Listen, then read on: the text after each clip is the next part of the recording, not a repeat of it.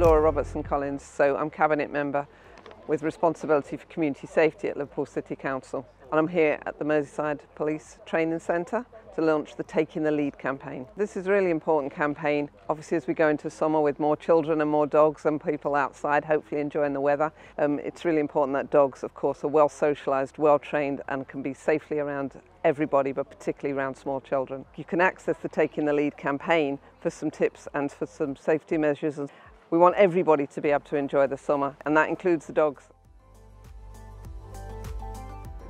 I'm Inspector Kate Wilkinson from the Merseyside Police Dog Section. Today we're here for the launch of the Taking the Lead campaign to inform the public about the steps that they can take to reduce the risk of dog bites and dog attacks.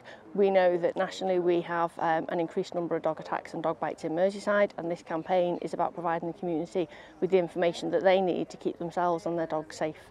It's vital that your dog is under control at all times in a public place, and you can keep it safe and you can keep yourself and other dogs safe, which is what this campaign's about.